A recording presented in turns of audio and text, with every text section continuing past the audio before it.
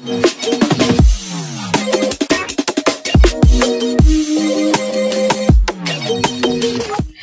there, grading students. It's me again, Teacher Ruby, and today we're going to have our lesson on factual information versus subjective content. Now, let's start with these comic strips. So read the following comics and decide to which of the characters you agree with and state your reason. So let's start with the first picture on the left. It says here, I am into cold weather, says Nena. Popoy says, I enjoy the summer season. So to which of these characters do you agree more? Is it Nena who loves the cold weather or Popoy who loves the summer season? Now complete or express your thought using this phrase, I agree with blank because, for example, I agree with Popoy because I love going to the beach during summer. Now, let's go to the second picture. Maria says, I prefer waking up early and doing my tasks at dawn.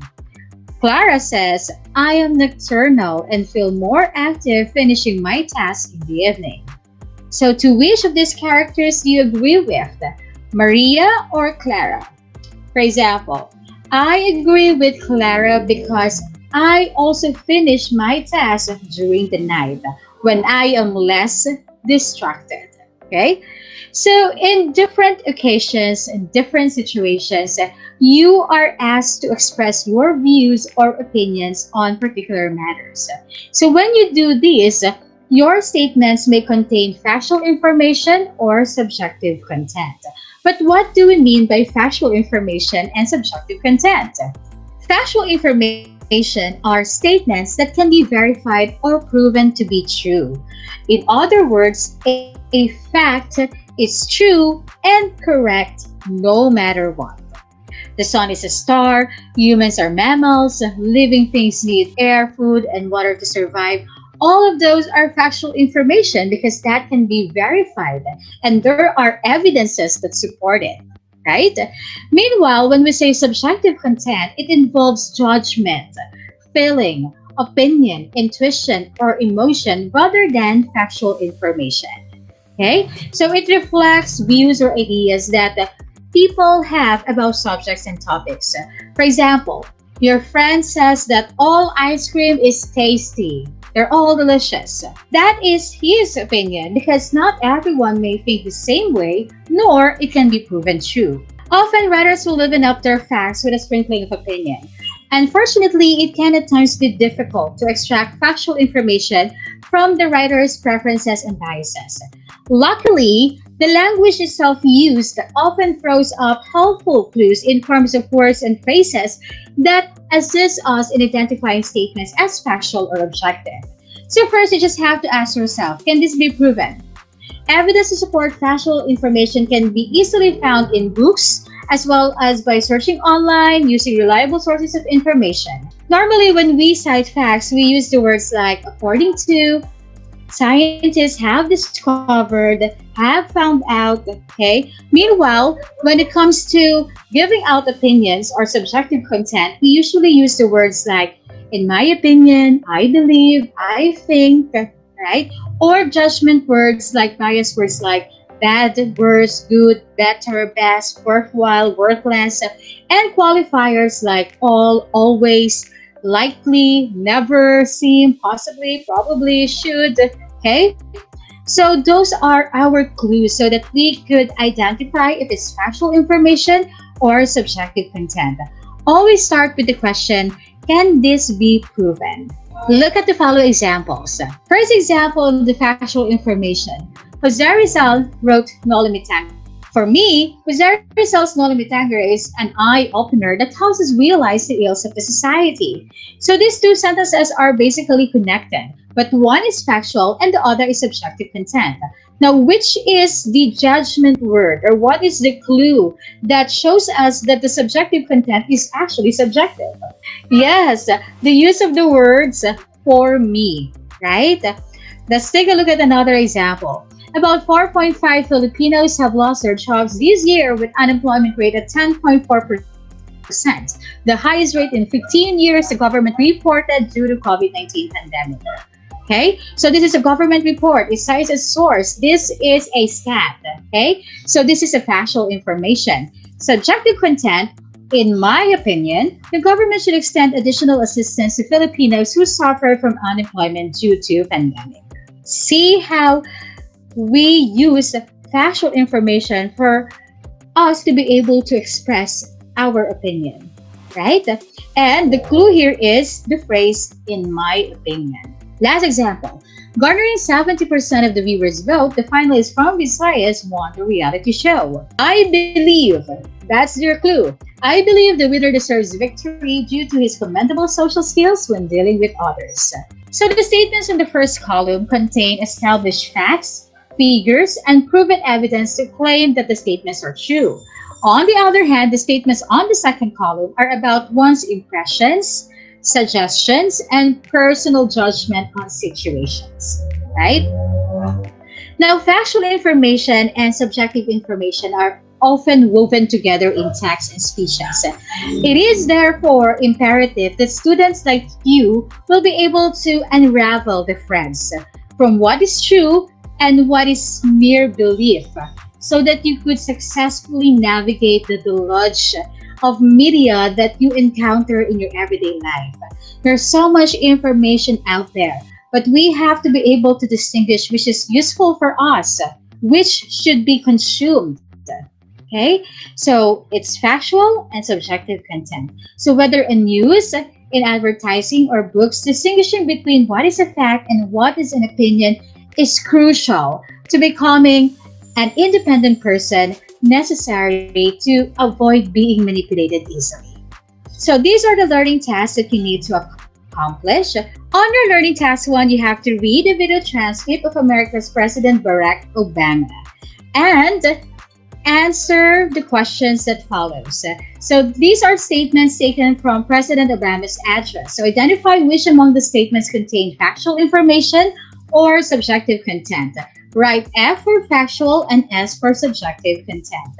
Write your answers on a pad paper.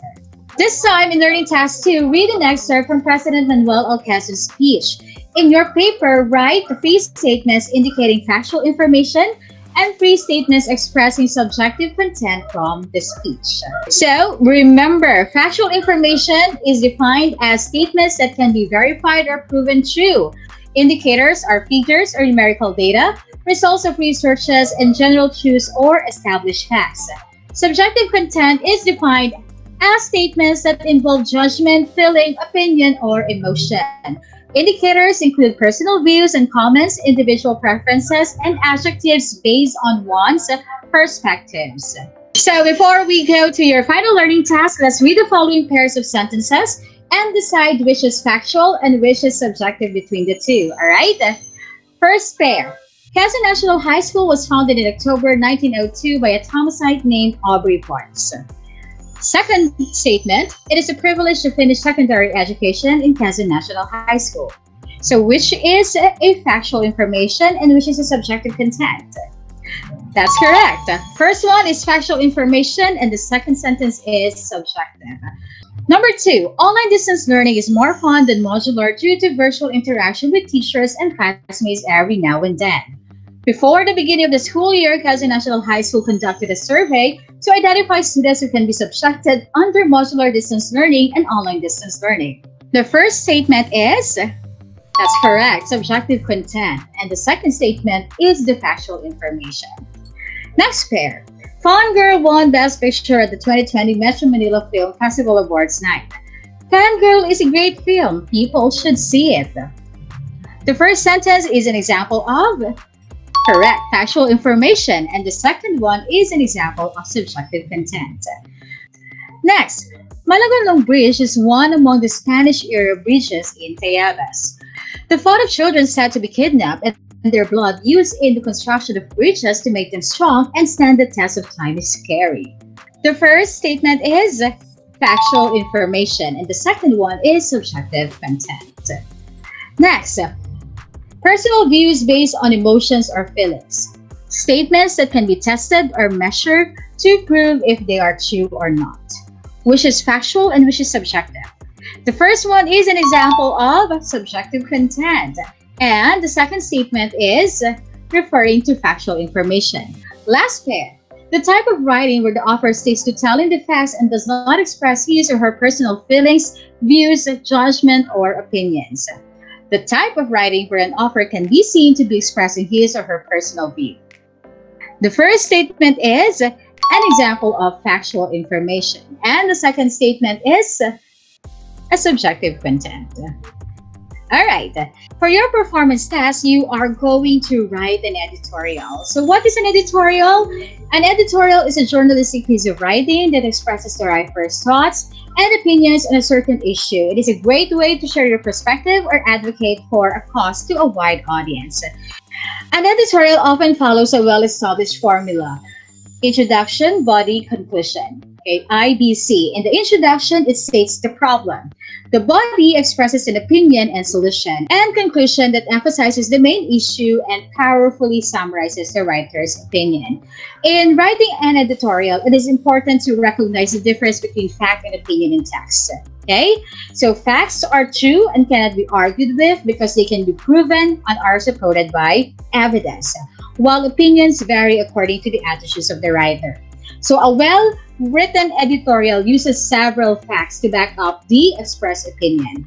To build credibility, the opinion in the editorial must be supported by facts and evidence to substantiate your opinion. So this is an example taken from Manila Bulletin. So this is an example of an editorial writing. So this one is the introductory paragraph. So if you're reading it, the first paragraph states the issue that is to be discussed. We actually call it the news fact, which is a brief statement about the news event at which the editorial is based. Next, you are seeing some paragraphs as the body. So the body is composed of several paragraphs that shows the writer's opinion, and it is backed up by facts and evidences. So although the writer is providing his or her opinion, it is supported by factual information.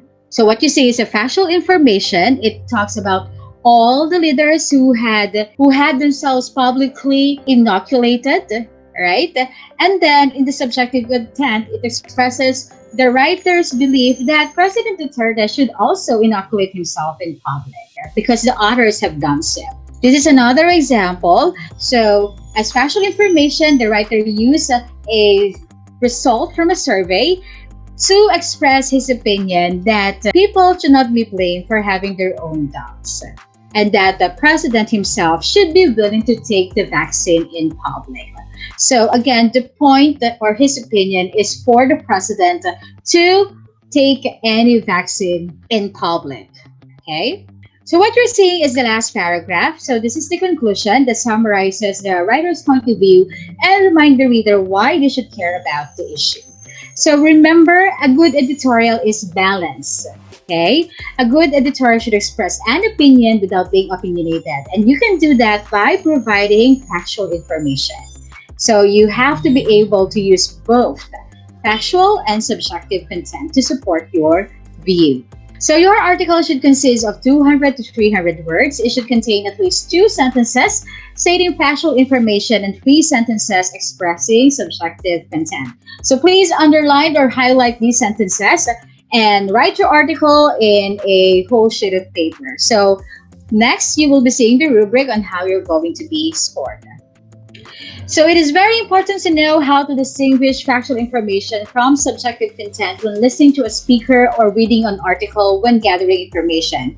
For situations that call for valuable input from you, such as when we're asked to make a stand about a particular issue, it is important that you know these 2 important concepts so that you will be able to balance them to form a strong argument. Remember, everyone is entitled to his own opinion, but not to his own facts. So arm yourselves with facts. Thank you so much for attending this class, and I'll be seeing you next time. Bye.